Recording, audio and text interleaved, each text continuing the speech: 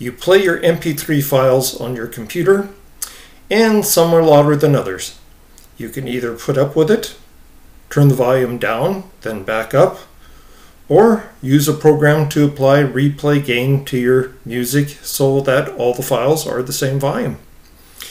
What would you use? Well, you could use wxMP3gain, a free and easy to use Replaygain program. Hi, Dennis Ray here.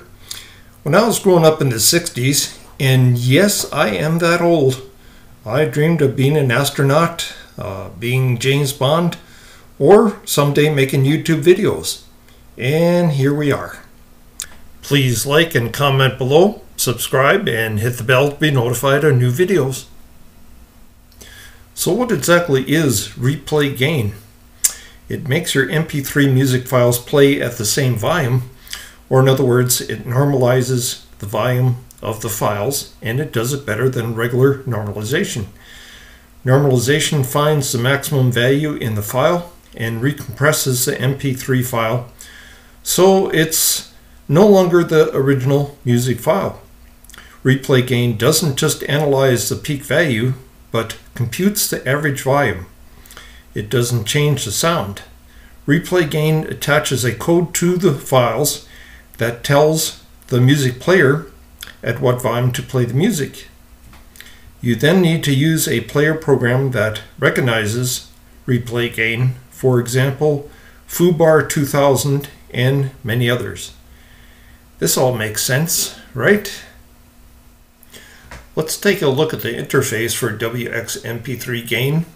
First of all, the menu, which has most of the items that are the same as the icons in the toolbar, but let's take a look at them anyway. So we have add folder, add files, exit, edit, remove files, clear list, settings, analysis, analyze, clear analysis, gain, undo gain changes, and delete stored tag info, and we got help. Now let's go back to settings. In settings, there are these three tabs, and in the general tab there is gain options. This automatically lower gain to not clip audio. If this is checked, it will automatically keep the sound from being too loud so that it doesn't become distorted. But it's not checked by default, because if you leave the normal volume at 89, it will be low enough that it won't distort the sound. And then there is file options, and this is forced to assume input is an MPEG2 layer 3 file. So if this is checked, it will make sure that a file that is MPEG2 layer and is not a proper MP3 file isn't misnamed as a MP3 file. So by default, these are both unchecked, and I would just leave them unchecked. In the tags tab, this is where you control what information is attached to your music file about the file. In tags options, you have the choice of these three. This is the default, APE, or you can have ID3, pulling information from different sources, or you can skip stored information if you want to add your own. And then below that, tags reading.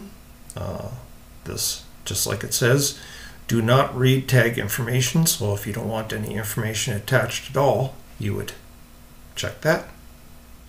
Then in the constant gain tab, use constant gain without doing an analysis. And I would not check this, because if it doesn't do an analysis, you wouldn't get the best level of Replaygain attached. In the toolbar, there are these icons. Like I mentioned, some of the same items that you find in the menu.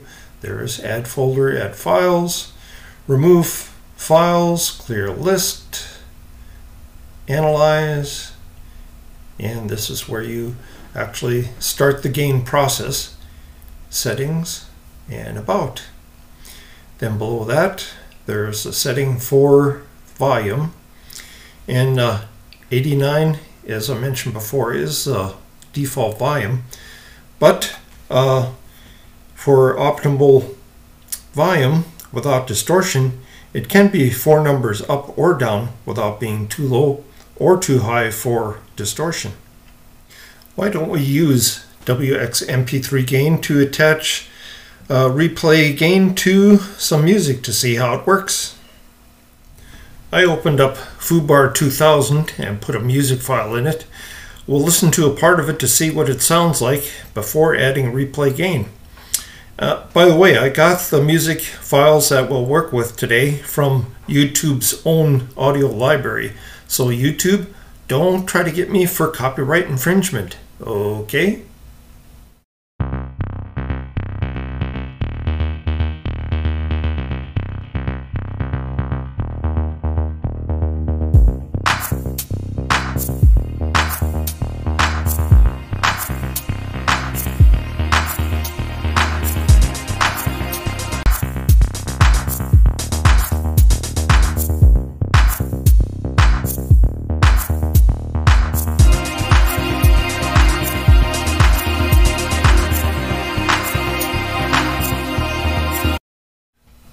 We are back in wxMP3gain. Let's open up the file we just listened to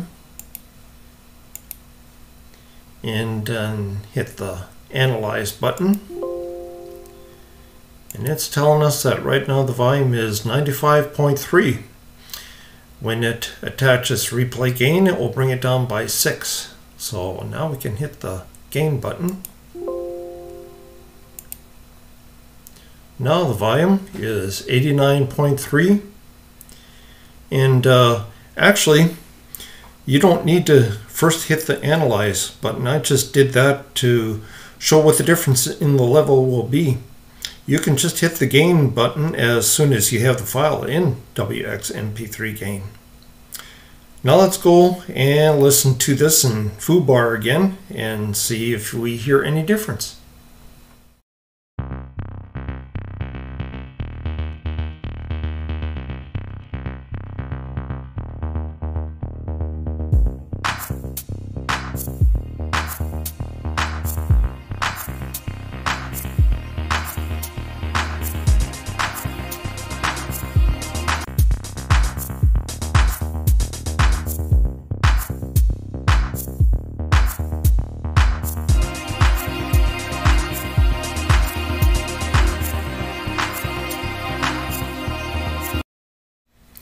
Did you hear a difference? The volume is a little lower.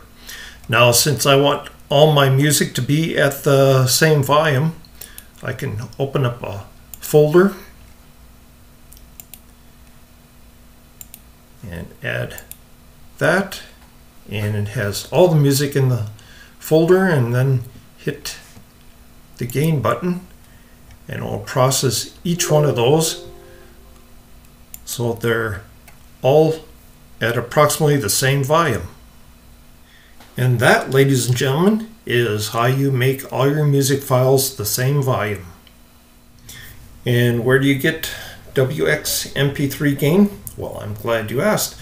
This is a site where you can start the download process. If you scroll down, there's a nice screenshot of it. Install from binaries. This is the source to be able to get the Windows version. And then below that, there are commands to be able to install it to Linux distributions. But we're interested in the Windows version, so we hit that. And that takes you to this site where you can download wxMP3gain. And you don't necessarily have to go to the GitHub site first. You can go directly to this site to download it. The download does take a little while. It comes up with a little clock countdown. It takes a while, and then it downloads it. And there is a better source for wxMP3gain that I like. And that is majorgeeks.com. And MajorGeeks.com has information about wxMP3gain. It tells you what it does. Has some nice screenshots. You can click on one of these two links to download it. And it doesn't take long at all. It's a not very large file. And then once you have it, you can double click the file to start the install. And it is open source, so it doesn't have any adware or anything else attached to it. Only the wxMP3 program. And best of all, it's free. And I'll put links for these sites in the description below. Thank you for watching. Be sure to like and comment below, subscribe, and hit the bell to be notified of new videos. See ya!